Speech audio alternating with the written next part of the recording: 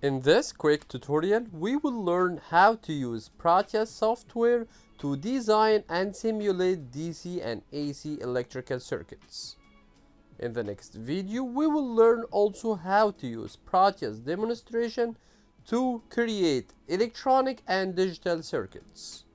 If you like this type of videos, please let me know in the comments section down below.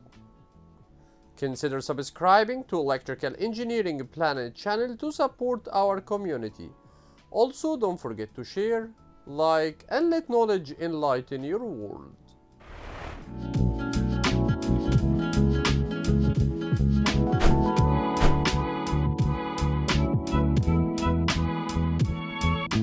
First, you have to download the software using this website, www.labcenter.com/downloads, which you'll find in the description down below.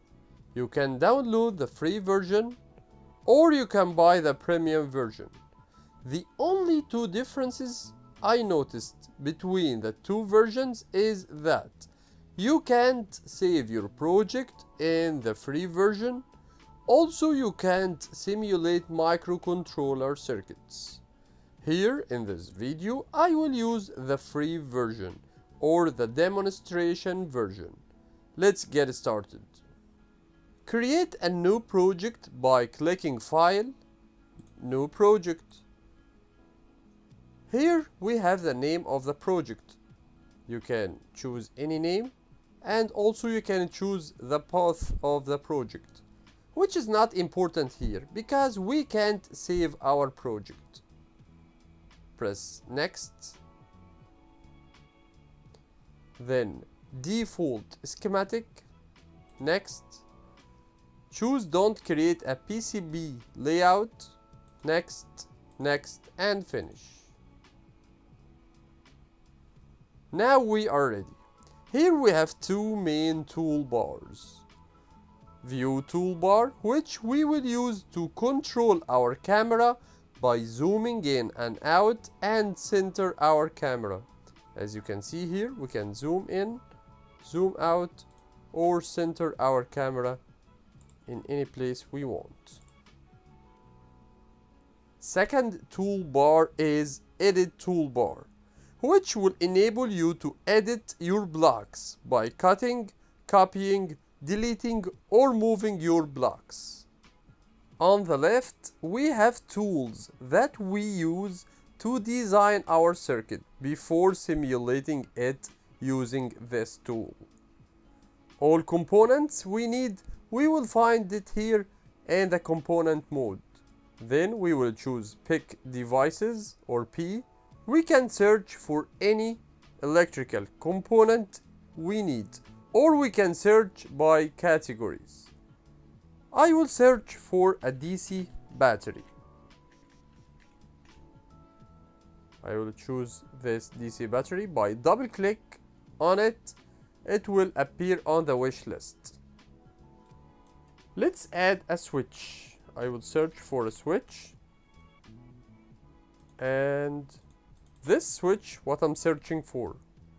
Double click on it. Let's also add a lamp.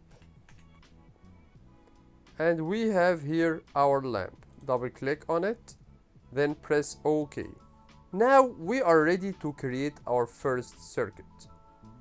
Choose the battery and then left click on the layout. And as you can see, the battery is waiting for another left click. Now choose the switch and left click here, then left click again on the place you want to add the switch. Choose the lamp, left click, and another left click. Let's center our camera, then zoom in, zoom in, zoom in. Fantastic. Now let's connect our circuit. Left click on one terminal of the battery, then move the cursor to the first terminal of the switch. The second terminal of the switch, left click, then move the cursor and connect it to the first terminal of the lamp, left click. another left click here and move the wire until we find the negative terminal of the battery. Then left click. That's great. Now we have our circuit ready to be simulated. Click on the play button. Now as you can see, the lamp is not illuminated because the circuit is in open position, because the switch is in open position. Let's press on the down arrow to close the switch and close the circuit. Now the lamp has been illuminated. Open the switch again and the lamp will be turned off. Press stop simulation. Now we can change the values of the battery and the lamp by double left click on the battery. Not the name, not the value of the voltage. On the body of the battery. Double click. Now we can change the name or the voltage value. Also we can change the internal resistance. I will choose it here equal to 0 ohm. Press OK. Double click on the lamp and we can change its name, the nominal voltage and the resistance. Press OK. Fantastic.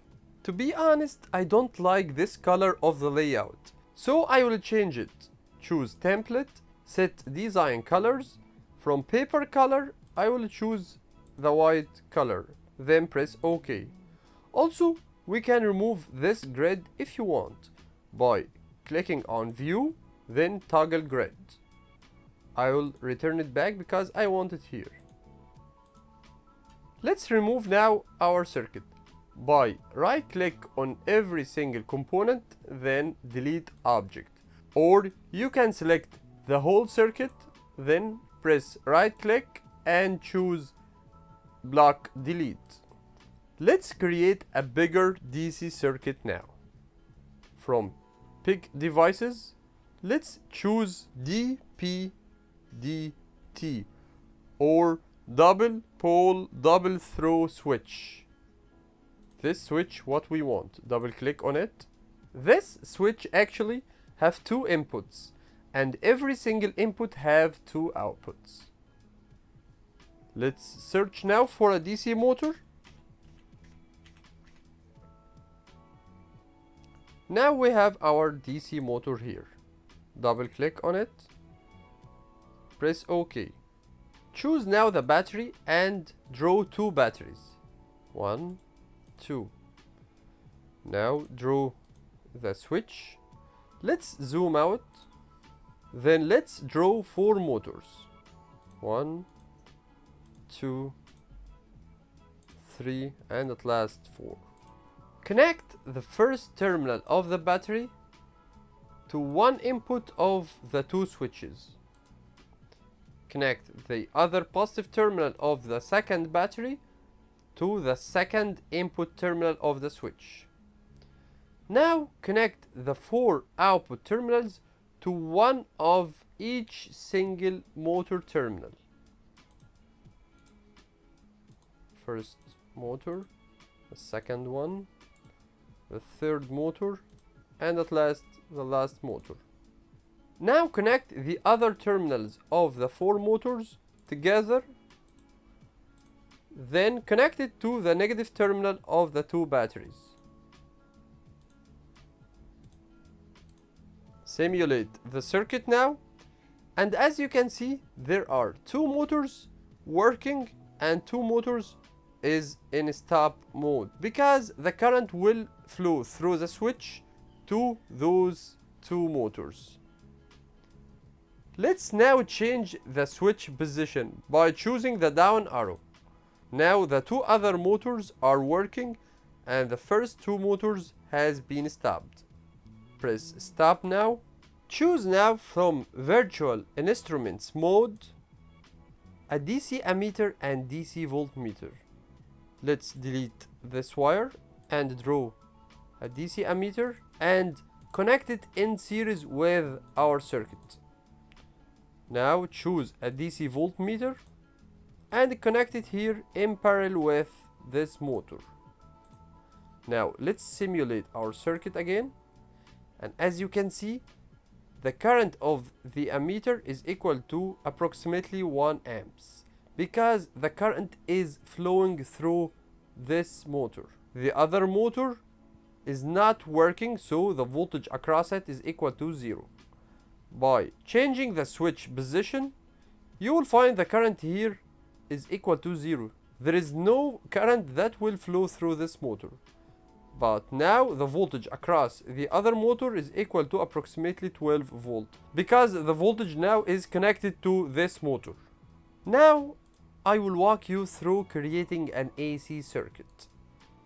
Let's select all these components, then right click and block delete. Choose now from component mode, pick devices. Let's write down AC source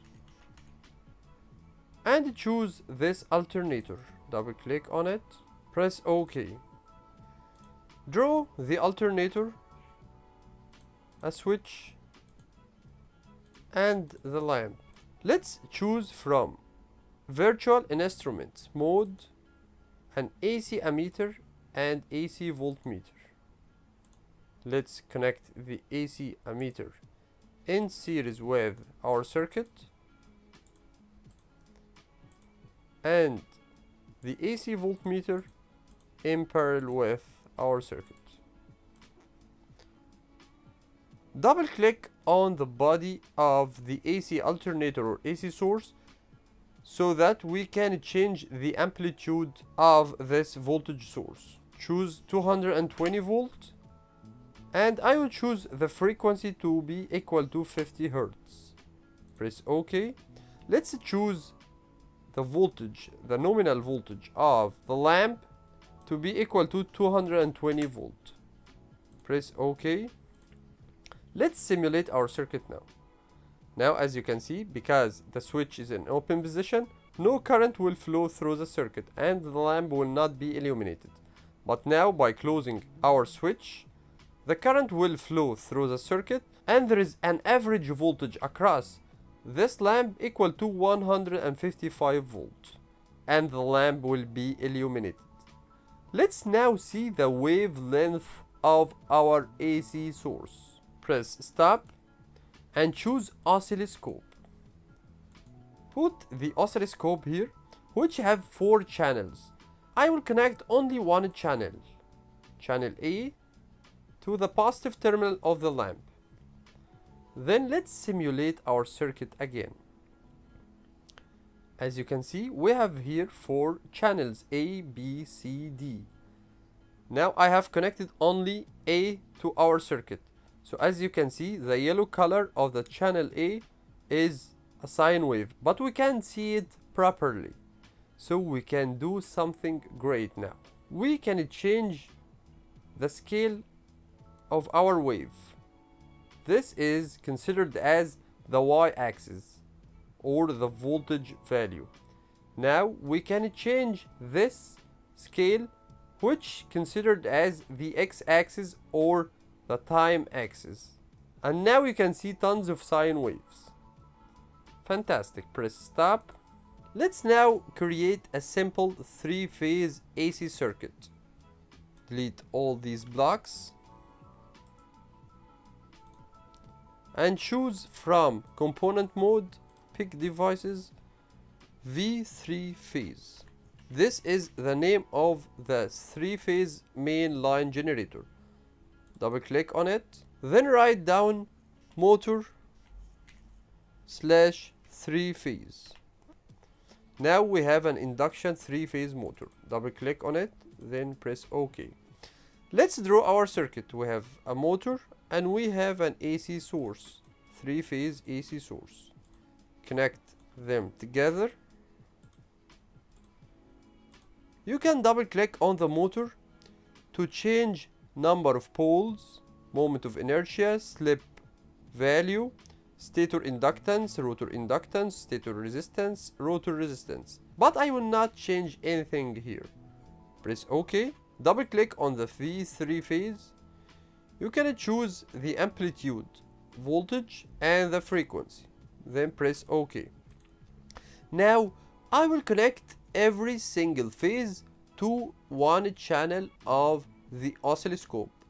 So the phase R, I will connect it to channel A, then S to channel B, and the last phase to channel C. Let's now simulate our circuit. As you can see, the motor is rotating and there is a lot of waves which we can't see it. Let's now change the time axis. Now we can change the axis of every single wave. Here for channel A, here for channel C, and here for channel B.